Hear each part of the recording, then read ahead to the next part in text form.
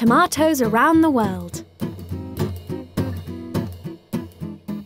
Tomatoes are grown all over the world, in countries like China, India, Spain, and here in the United Kingdom.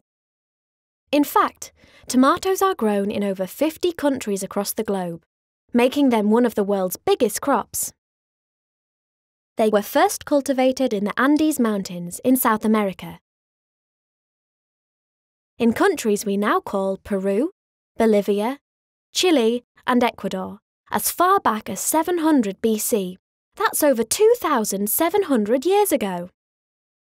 The tomato first arrived here in Europe in the 16th century, although it is still unclear exactly how the tasty red fruit got here.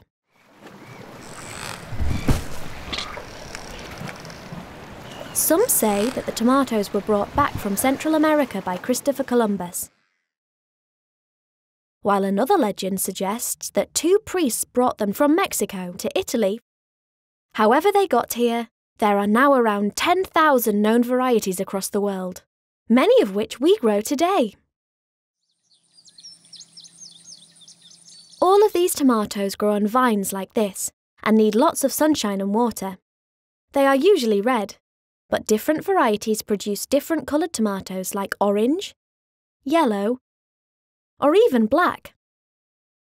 Some of the most common varieties that we eat are beef, plum, cherry, and piccolo, which are different shapes and sizes, but all red.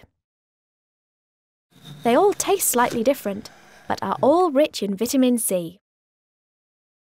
And as the tasty tomato is one of the most popular fruits we eat, each year we have to produce more than 160 million tonnes of them worldwide to keep up with demand.